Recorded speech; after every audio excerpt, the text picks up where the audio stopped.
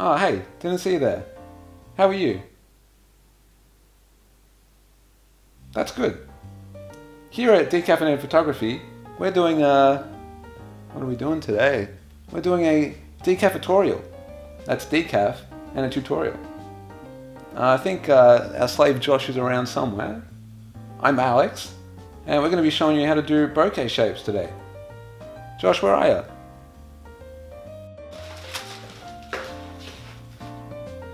Bokeh shapes are the out of focus areas of an image. In other words, how nice the out of focus area looks.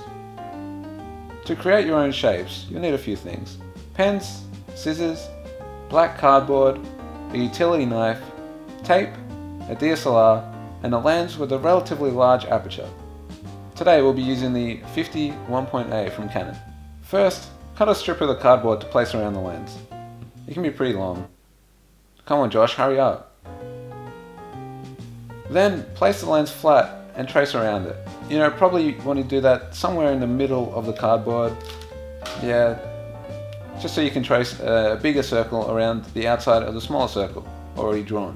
Come on Josh, hurry up.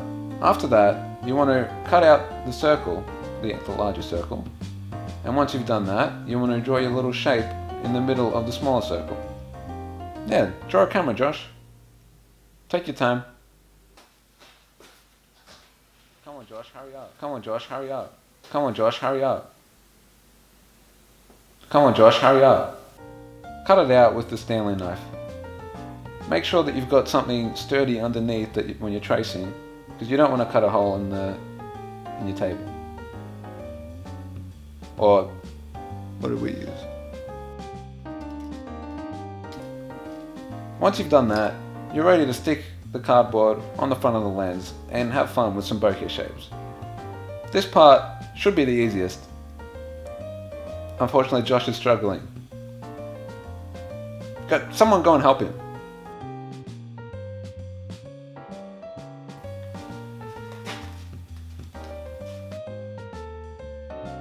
Come on Josh, hurry up.